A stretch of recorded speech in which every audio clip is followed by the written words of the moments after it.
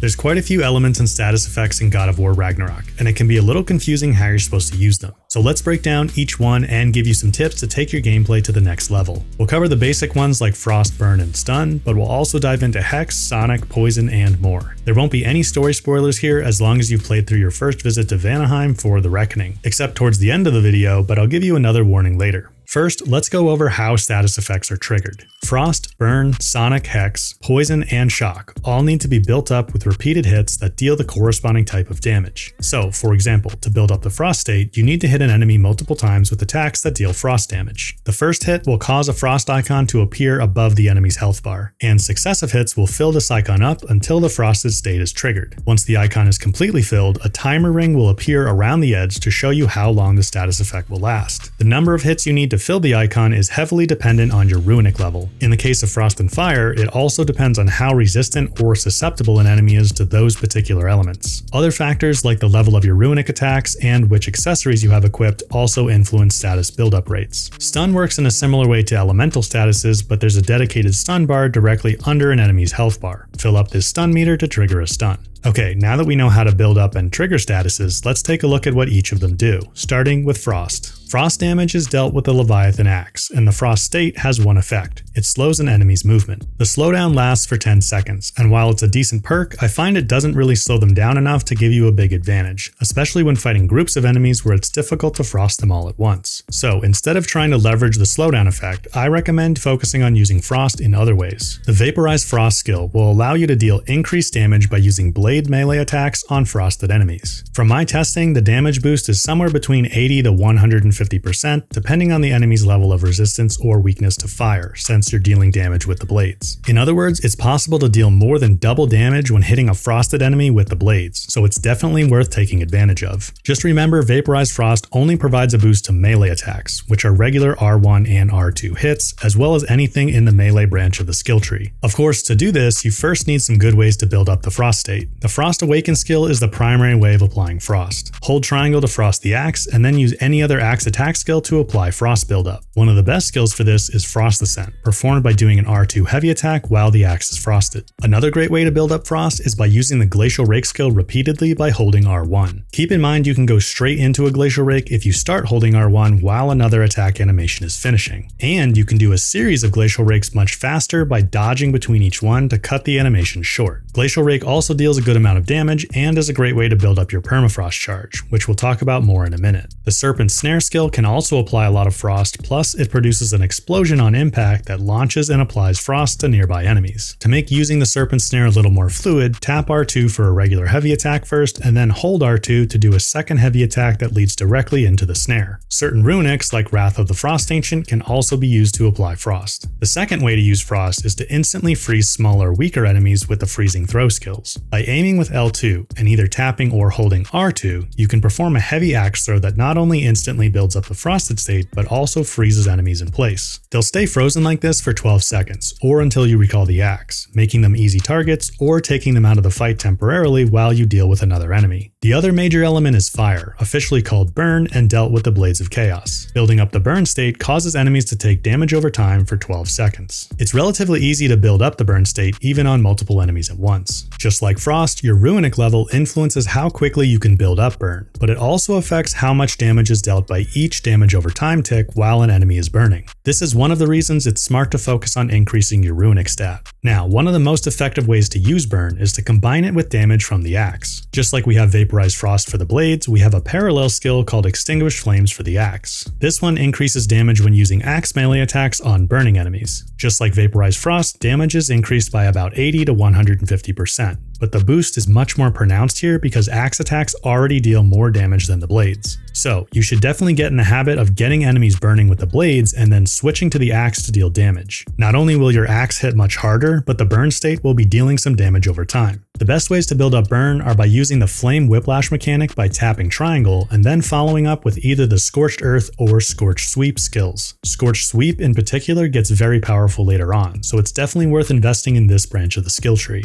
You can also build up burn and frost by using the Immolation and Permafrost skills respectively. By landing a series of hits without taking damage yourself, you'll fill the circular meter next to your health bar. When this meter is full, the axe and blades will deal frost and burn damage with every hit. Permafrost and Immolation remain active until you take damage, or stop hitting enemies for 10 seconds. However, these aren't a great way to build up the frosted and burned states, since each hit deals a relatively small amount of elemental damage. However, you should still try to leverage Permafrost and Immolation because the extra elemental damage increases the overall damage you deal with each hit. They just aren't great for status buildup, unless your runic level is very high. By the way guys, if you enjoy these combat mechanic breakdown videos, a like would be much appreciated. That lets me know you want to see more content like this and really does help out the channel. The next status effect you'll unlock is Sonic, which is applied with Atreus' arrows. The Sonic state lasts 10 seconds and has a few effects. The primary one is that hitting an enemy afflicted with Sonic will cause concussive waves to radiate out and hit other enemies. These waves stagger them briefly and deal a bit of damage. With the Sonic Echoes and Sonic Resonance skills unlocked, the waves also apply a fair amount of stun and Sonic buildup to surrounding enemies. Sonic Echoes in particular is worth unlocking early because applying stun buildup to multiple enemies at once is really nice. The Sonic Aftershock accessory also allows you to build up stun on Sonic afflicted enemies a lot faster, so I definitely recommend equipping and upgrading that.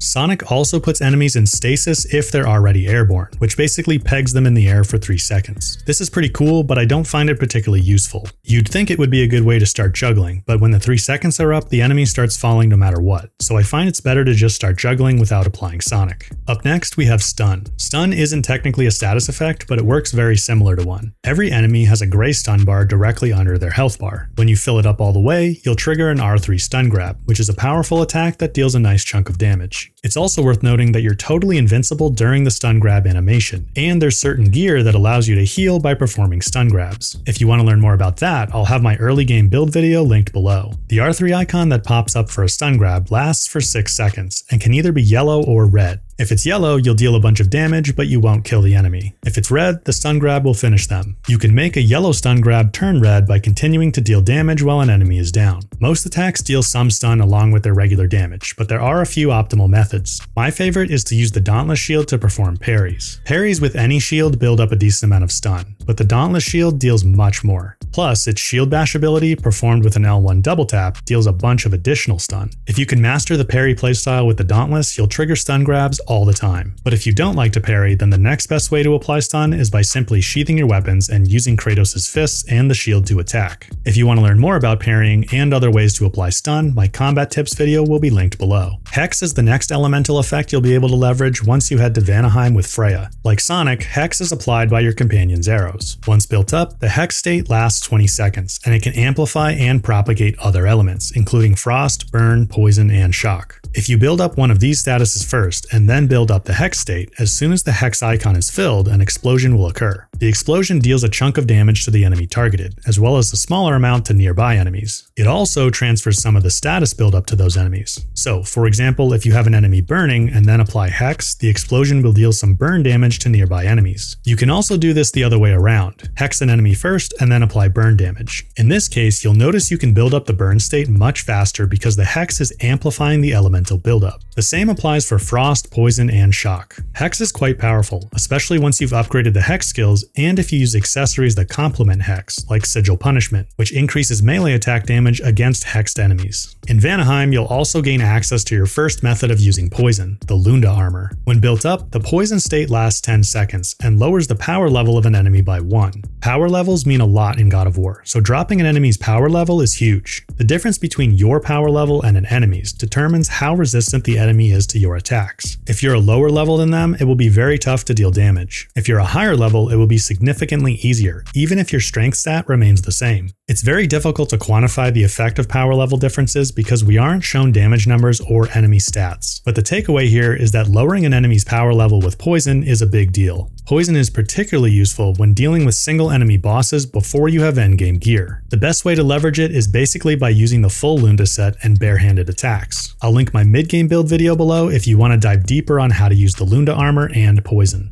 Okay, to cover Bifrost, I need to talk about a major story spoiler. So if you haven't gone on your second trip to Svartalfheim for the Forging Destiny quest yet, you might want to leave now. Still here? Okay, so normally you're trying to avoid Bifrost. It's associated with the Einherjar and gets applied to your health bar as a purple overlay. It will progressively heal over 25 seconds, but if you're hit while it's still there, you'll take a bunch of damage. But there is a way to turn this around and use Bifrost on enemies. Outside of a few specialty pieces of gear, like the Glaive of GOWR relic, the only way to gain access to Bifrost is by using the Elemental Siphon skill on the drop near spear. By holding R2 near an enemy like an Einherjar, you can charge your current spear with Bifrost and use it to apply Bifrost damage. Then follow up with an attack from another weapon to trigger damage from the Bifrost. There's a few catches to this though. First, continuing to deal damage with the Bifrost spear won't trigger the explosion. It just keeps adding more Bifrost, so you have to deal damage some other way to trigger it. Any amount of damage will work, so the easiest way I've found is to simply do a shield strike or parry an attack so you don't have to switch to another weapon. It can be tough to trigger the Bifrost explosion though because the status only lasts for 10 seconds on enemies. And finally, if you throw your Bifrost spear, your next spear will be normal, so you'll have to siphon Bifrost again if you want to keep using it. That being said, sticking an enemy with a Bifrost spear and then detonating it by tapping triangle can deal a large amount of status buildup, depending on the enemy's resistance to it. In fact, this is a good way to apply other elemental statuses too, like poison, burn, frost, and shock, and even light siphon from elves. Don't bother holding triangle as it won't provide any more elemental buildup than a tap. Finally, we have Shock, and again you can use spear siphoning to gain access to this element. Shock is pretty simple. It locks an enemy in place for 6 seconds, making it easier to deal damage or apply another element. In addition to spear siphoning, you can use the hilt of Riddle Relic, which produces a wave of shock, or Freya's Invoke the Storm Runic Summon to apply shock. Alright guys, those are all my tips for elemental damage and status effects in God of War Ragnarok. I hope this breakdown helps you take your gameplay up a notch. If you enjoyed the video, or if you learned something new, leaving a like would be much appreciated. And if you have any tips to share on elements and status effects, definitely leave a comment below. As always, thanks for watching, and I'll catch you in the next one.